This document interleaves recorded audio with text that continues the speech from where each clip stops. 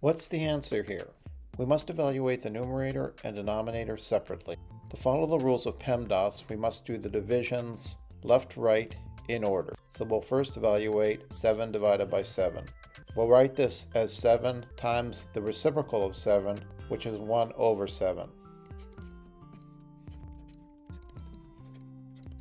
7 times 1/7 is 1. 1 divided by 7 is simply 1/7. And once again, 1/7 divided by 7 is 1/7 times the reciprocal of 7, which is 1/7. Then 1/7 times 1/7 is 1 over 49. And 7 divided by 1 over 49 is 7 times the reciprocal of 1 over 49, which is 49. So it's 7 times 49, which is 343. And that's the answer. And thanks for watching.